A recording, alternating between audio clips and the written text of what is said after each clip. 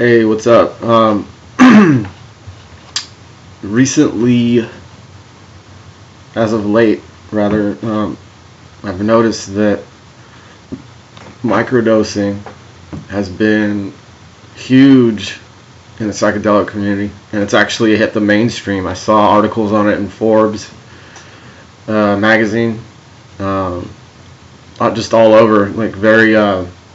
It's just widespread. They're talking about it being the new way to use psychedelics.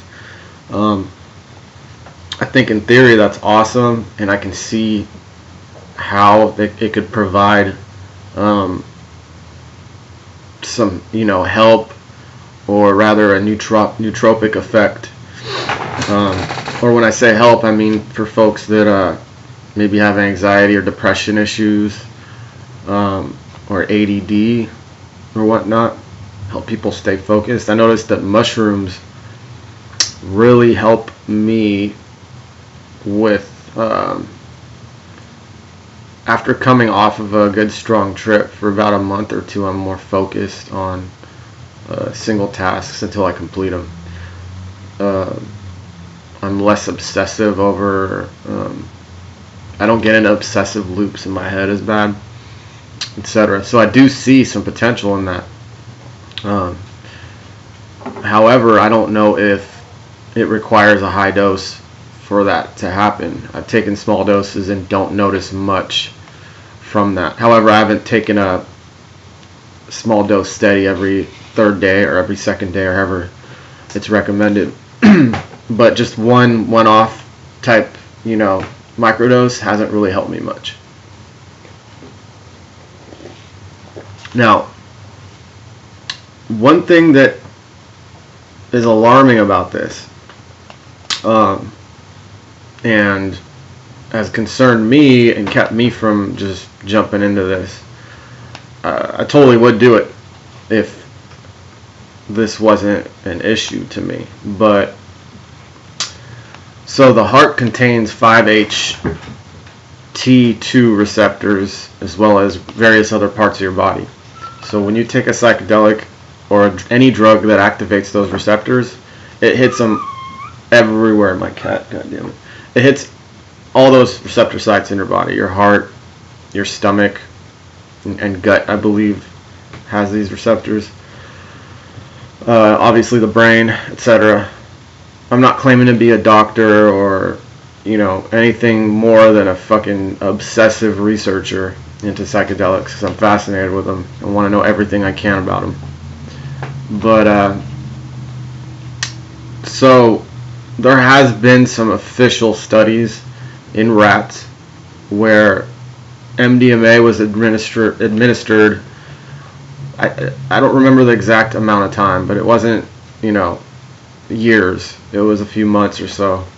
And what happened was the activation of the 5-HT2 receptors in the heart caused heart valve damage. And that's just MDMA. Maybe MDMA possibly could have a worse effect, on the heart after, we all know that MDMA is more toxic than the average psychedelics. Psychedelics are virtually non-toxic, but MDMA is a little bit more toxic. Not that you can't take it safely and live a long life, but it is what it is. It's more toxic chemical. Anyway, so it activates the 5H. God, I hate saying this. 5-HT2 receptors in the heart and causes valve damage after a while. That's just in rodents. Now you might say, well, that's in rats, and there's nothing to worry about because rats are different. But there's also been another example of a drug or chemical taken regularly that caused heart valve damage. And this happened in humans. This chemical binded to the heart 5-HT2 receptors. And it happened a decade or two ago. I don't know if any of you guys are familiar with the diet supplement drug fen-phen. It had those binding capabilities. So that happened.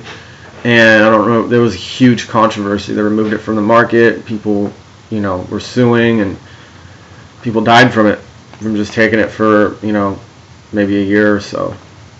So, taking psychedelics once a month, twice a month, 4 times a month, once a week, whatever, may not be that harmful, but taking them every day and activating that receptor site in the heart may be. That's the problem. We don't know for sure, but there is some evidence to support it being a concern, in my opinion.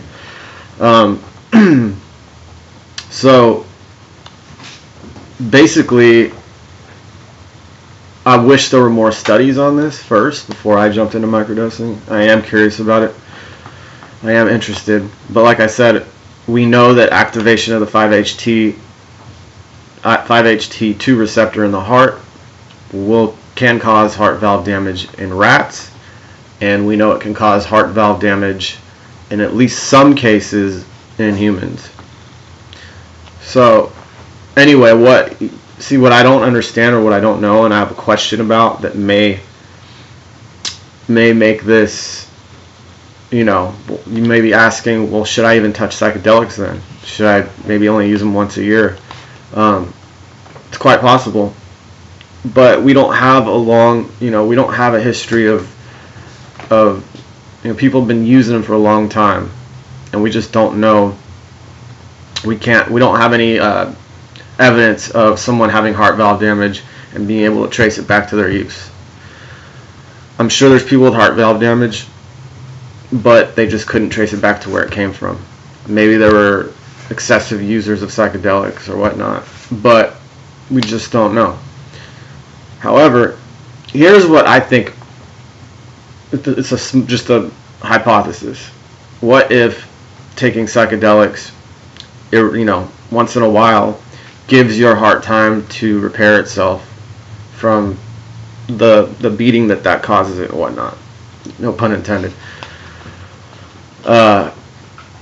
So you take mushrooms, say January 4th, and your next dose is February 12th. So you had pretty much just over a whole month for your heart to recuperate from that. So if you continue to do that up until your, late 80s, perhaps there's just no damage because you've been spreading it out enough. But when you take them daily, it could possibly, not give your heart a chance to recuperate. Go ahead and like, subscribe, comment below. I'm curious what you guys think. Any of you have concerns about this? Do some research. You'll see what I'm talking about. It's a very real concern. All right, guys.